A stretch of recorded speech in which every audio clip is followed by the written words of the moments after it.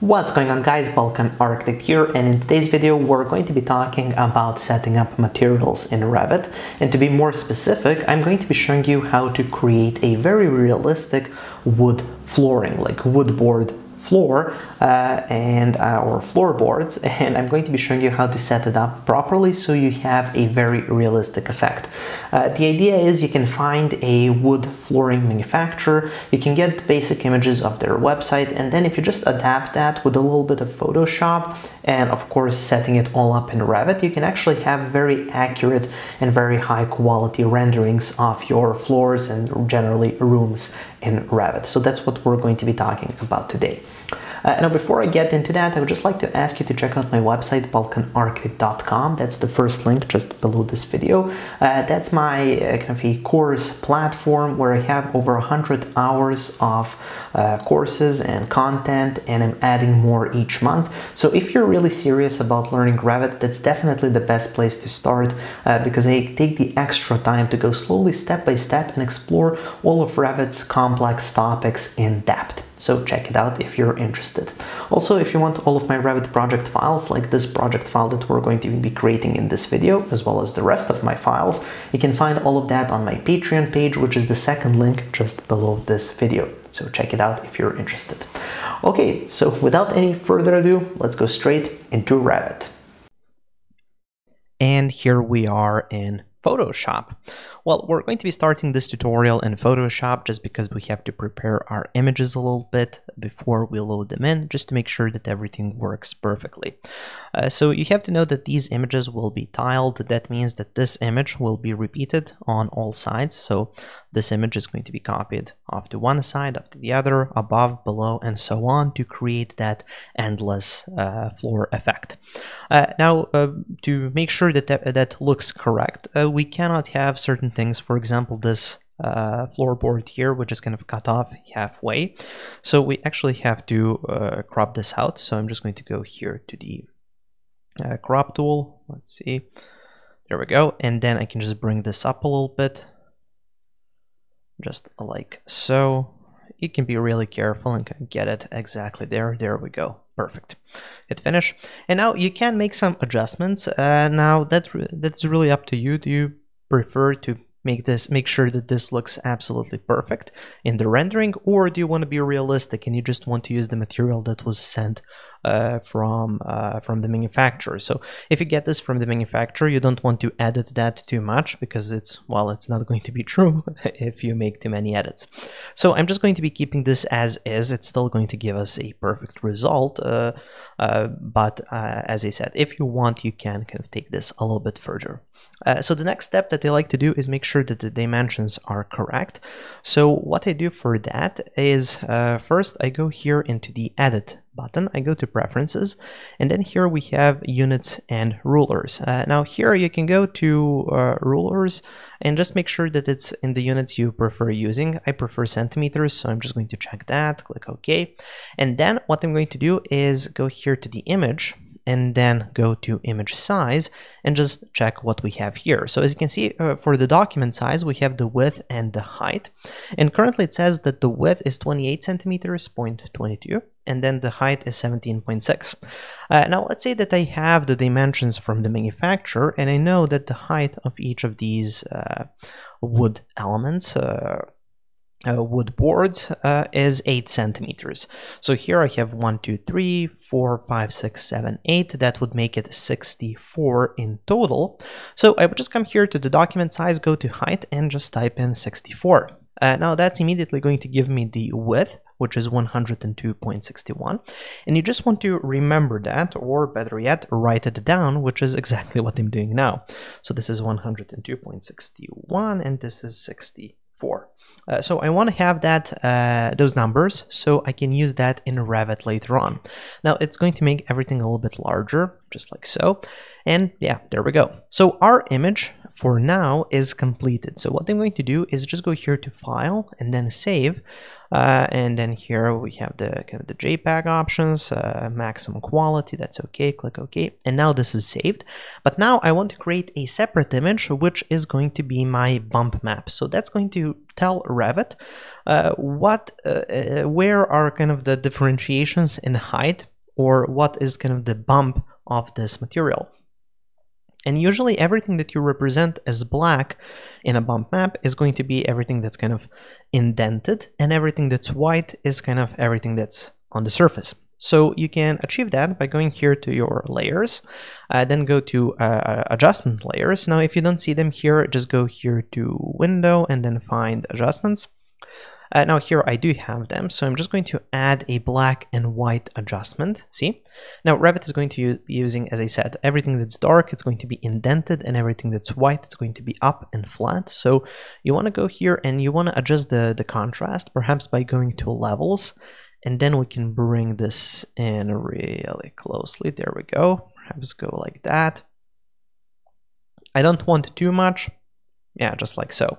Now you can fix this a little bit. For example, I don't want these parts here to appear as holes, so I can fix that by perhaps going here to the selection wand, go to the material, and then perhaps select.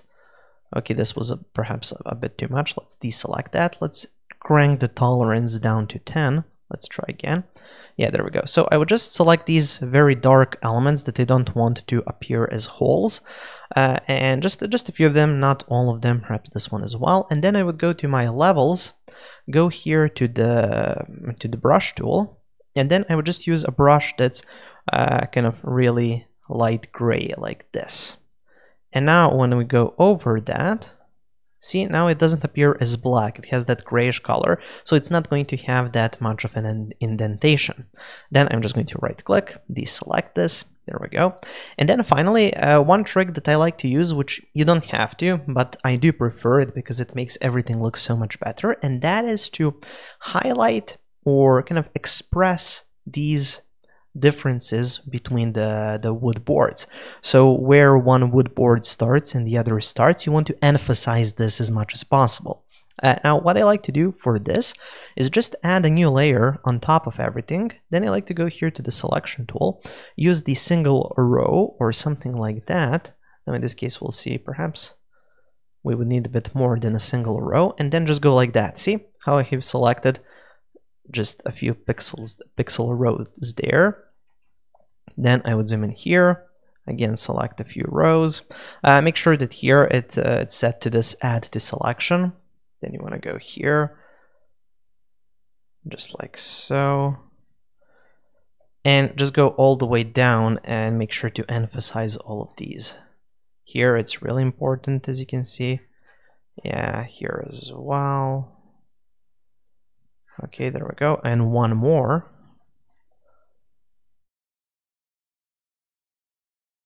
There we go.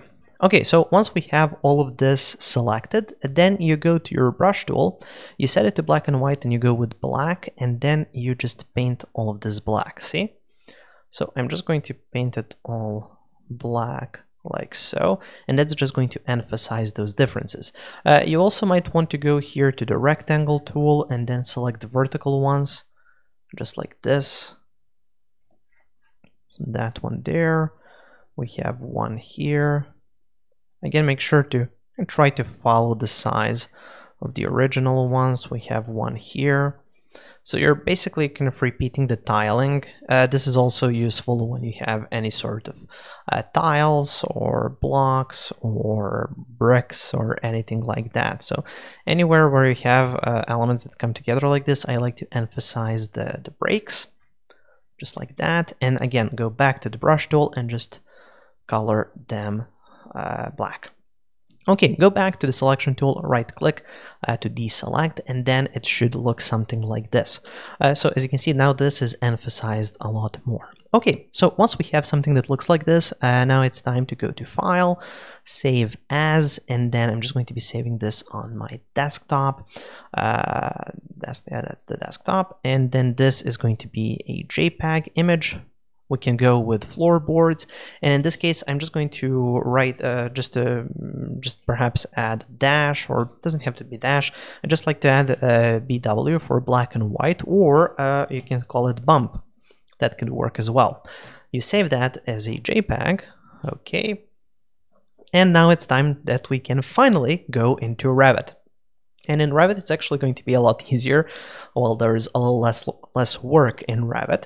So what you want to do is go here and let's start a blank project for this. I'm just going to go to Models, to New, and for the template file, I'm just going to be choosing one of my own personal templates. So I'm just going to be using my custom Balkan Architect template. And if you want to check out my templates, you can find them on my website, balkanarchitect.com. That is going to be the third link in the description. So check it out if you're interested. Anyways, let's start up Revit. And we're just going to be creating a blank floor in the middle. So let's go here, go to the floor tool, go to the rectangle, place a rectangle like that, hit finish, there we go. Then you want to go into edit type. Let's duplicate this one and let's call this one the, I don't know, 150 millimeter wood floor. Okay, so then you'll go into structure, you go into edit. Here I'm going to keep the base as is. I'm just going to add that finish material. So just insert a new material here. The function is going to be finish. And then you go to thickness. Thickness can be, I don't know, something like 2 centimeters, or that will be 0.2. Yeah, because this is in meters, so this is 2 centimeters in meters.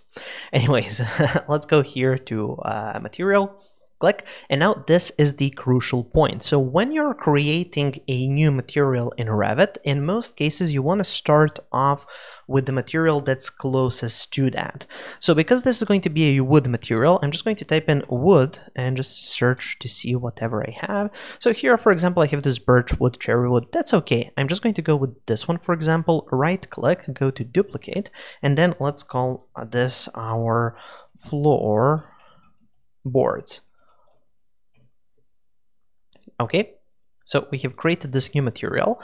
Now for this material, again, really crucial is to go to the Appearance tab and then go here to the Duplicate Asset option. Now this is going to duplicate the asset. This might not seem important right now, but if you make any changes to this new material, if you didn't duplicate this asset, it's going to mess up the original material and you don't want to do so.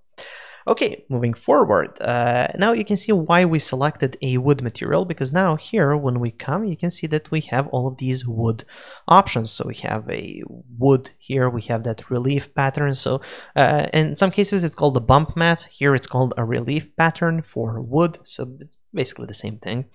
And then here we have the option to add an image, stain, and so on.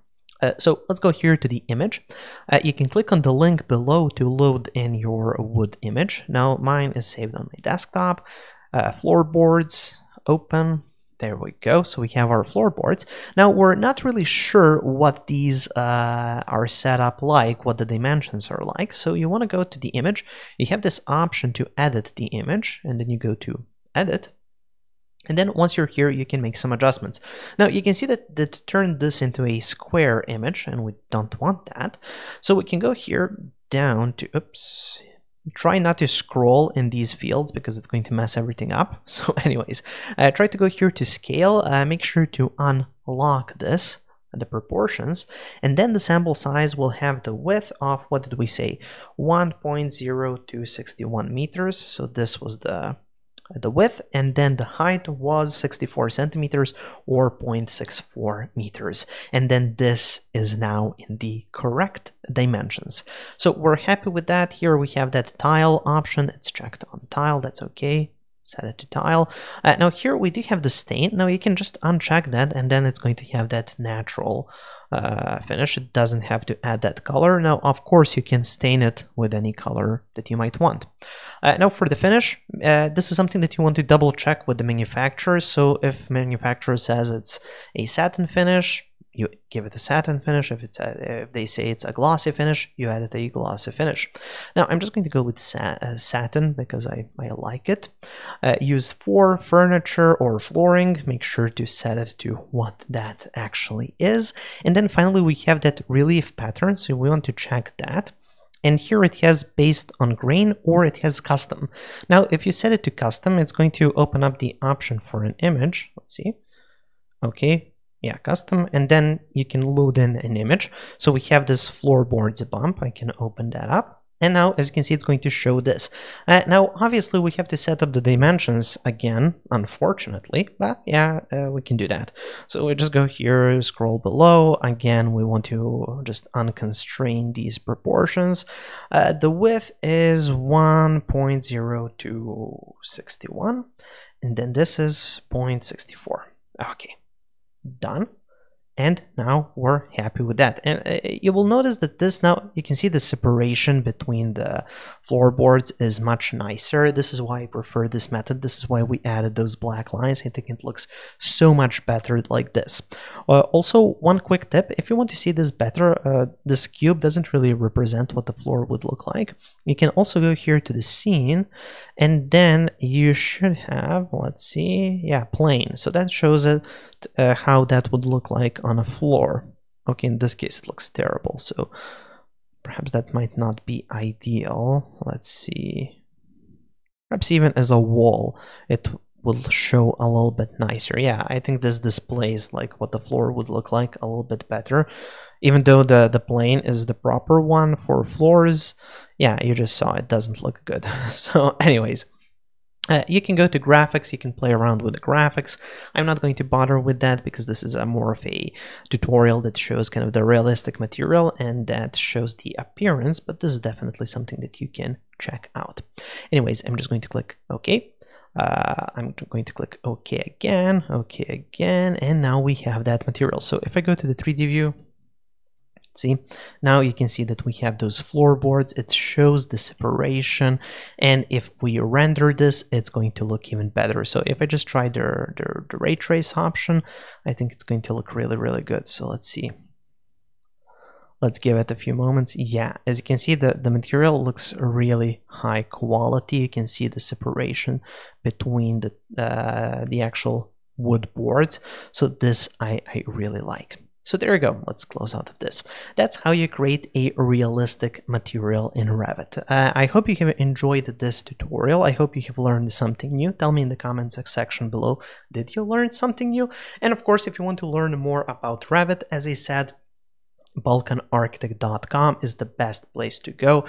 There I have over 100 hours of courses, and I'm adding more and more each month, so you might want to sign up there. That's going to be the first link just below this video. Also, make sure to subscribe, like, and share this video. Comment below if you have any questions, comments, or suggestions. And if you want my Revit project files, like this material that we have created, as well as the images and the bump map, you can find all of them on my Patreon page, which is the second link in the description. That's pretty much it. Thank you for watching, and I'll see you soon. Have a nice day.